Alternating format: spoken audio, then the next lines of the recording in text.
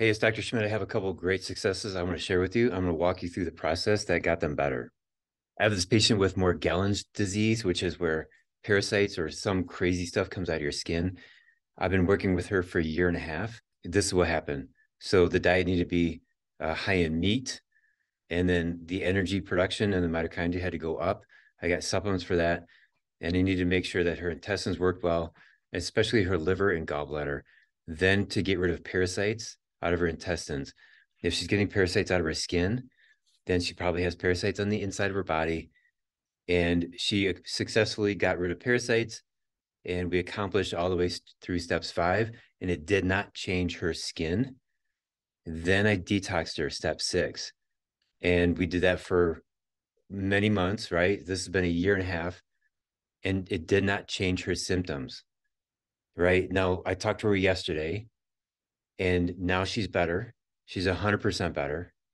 And she said to me, what do we do next? Do we never talk again because I'm better, because I'm cured? I said, no, we do maintenance checkups. Maybe every 3 or 4 months we can talk on the phone. And she said, okay, well, what was it that made her better?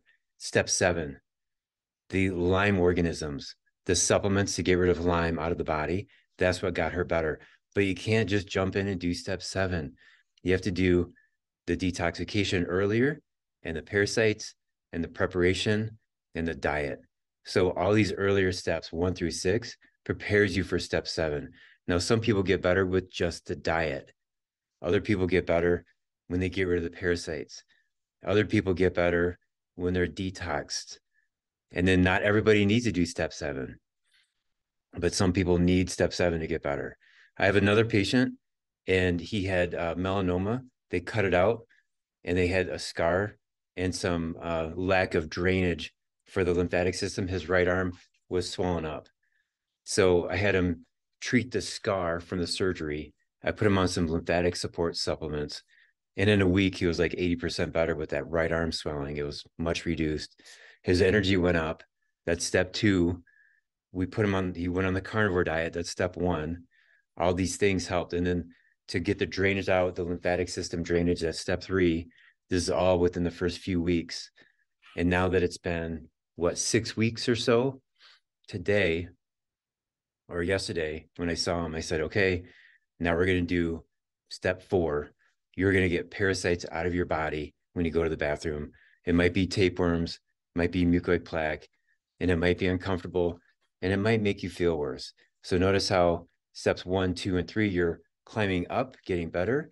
And I told him you might feel worse because look, it goes from step 4 to 5 and it goes down. You might feel worse. Welcome to the club. It tells us that it's working. Now, he was feeling happy and better, and I'm just preparing him, and he laughed about it. I'm like, yep, this is what we have to go through to get the parasites out of the intestines, out of the body. And then we'll start some detoxification because we're trying to prevent cancer from ever coming back. And he said yesterday when he came in, he told my staff that he no longer feels like an old man. He's lost, I don't know, 20, 30 pounds. I forgot how much he's lost, but he's doing a lot better just with steps 1, 2, and 3. So there's a couple examples of my thought process when I'm getting people better. I don't care if it's what disease condition it is. Name the disease, doesn't matter. These are the steps that you go through to get better. So the first example, that was Morgellons disease. I mean, people storm the Capitol buildings because nobody's got a cure for Morgellons disease. Well, I had success with that.